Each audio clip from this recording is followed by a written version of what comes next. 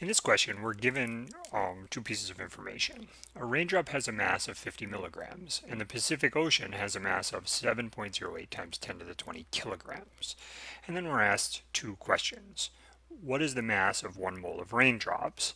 And then how many moles of raindrops are in the Pacific Ocean? So essentially, the easiest way to do this is to solve the first question first and then use that information to solve the second question. So we want to know the mass of 1 mole of raindrops. So as a plan of attack, we want to go from moles of raindrops, even though there's only one. Then we want to find the number of raindrops, if you will. Then, because we can't convert directly to grams, we want to find the milligrams of raindrops in 1 mole. And then finally, we want to find the grams of raindrops in the 1 mole. So this is kind of our plan of attack. So first, we need to convert moles of raindrops to number of raindrops. Well, we know Avogadro's number. Avogadro's number is like a dozen. You can have a dozen eggs, or a dozen donuts, or a dozen bagels. You can have 12 of any of them. Moles are the same. You can have 6.022 times 10 to the 23 of anything. We usually use it with atoms and molecules, but in this case we're actually going to use it for raindrops. So in this case, 1 mole of raindrops equals 6.022 times 10 to the 23 raindrops. We now need an equality that converts from number of raindrops to milligrams of raindrops. Well, we have that up here. Each raindrop has a mass of 50 milligrams. So 1 raindrop equals 50 milligrams. And then finally, we need a conversion between milligrams and grams, and this is a standard conversion. 1,000 milligrams equals 1 gram. So we have our plan of attack, and now we have an equality for each piece of our plan of attack. So now starting with 1 mole of raindrops times, we have to decide if 1 mole or 6.022 times 10 to the 23 raindrops goes on the bottom. Since we want moles to cancel out, we want to put moles on the bottom. So 1 mole of raindrops on the bottom in the denominator. And Avogadro's number, 6.022 times 10 to the 23 raindrops on top or in the numerator, times. For our next conversion, we want to go, we have number of raindrops to milligrams of raindrops, and we know that 1 raindrop is 50 milligrams.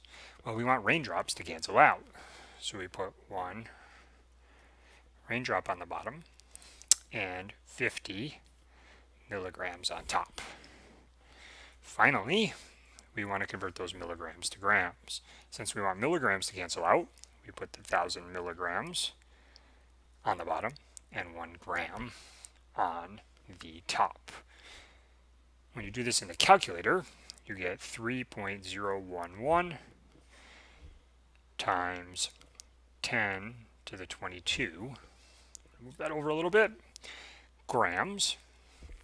But because 50 milligrams is one significant figure, we're going to do 3.0 times 10 to the 22 grams.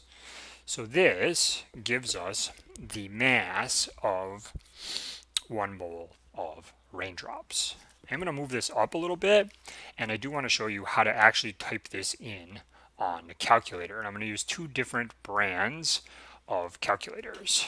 So in the first case, I'm going to use the Casio calculator here to show you how to enter this equation. So first, we want to multiply by the tops, divide by the bottom, multiply by the top, divide by the bottom. And if they're 1, you don't need to bother to do that.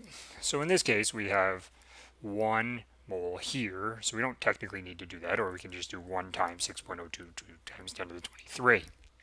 When you have scientific notation on a Casio calculator, you want to type this in as 6.022, hit this 10 to the x button, and then type in 23.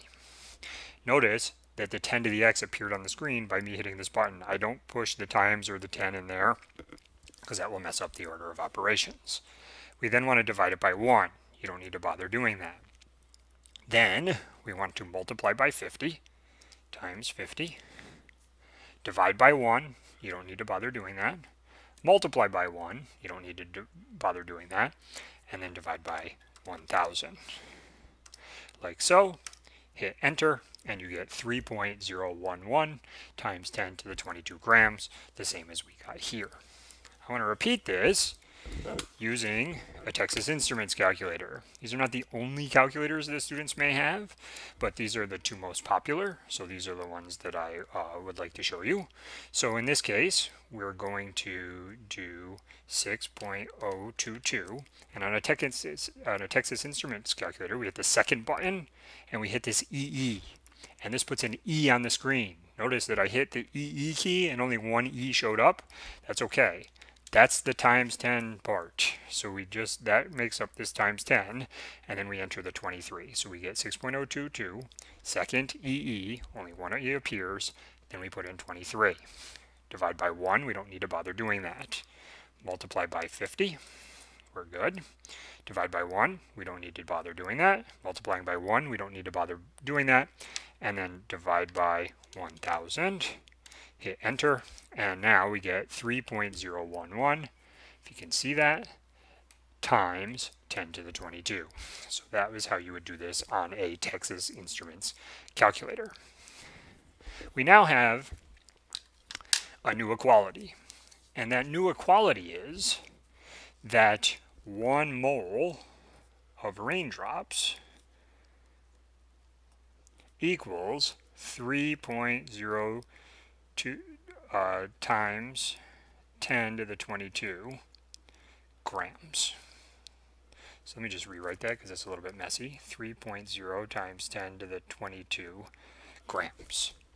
So now we want, and it says, how many moles of raindrops are in the Pacific Ocean? And we're given the mass of the water in the Pacific Ocean. So what we want to do is we want to do kilograms, because we're given this mass of water in grams. We want to convert that to grams, and then finally we want to convert it to moles of raindrops. So here is our plan of attack. Well, kilograms to grams has a known equality. 1,000 grams equals 1 kilogram. And grams to moles of raindrops has an equality that we just figured out in the first part. 1 mole of raindrops equals 3.0 times 10 to the 22 grams. So now we have that equality that we can use to solve this part of the equation.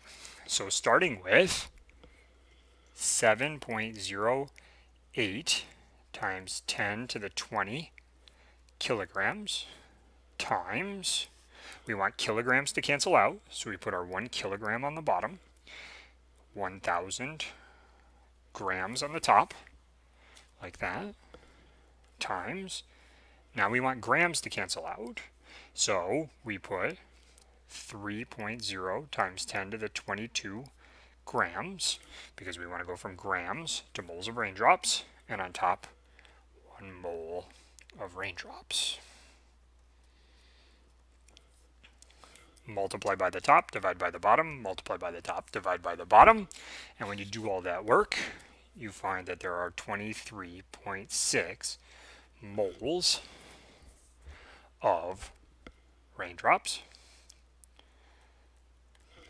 which we want to round to 2 significant figures, because this is only 2 significant figures, so we can put 24 moles of raindrops.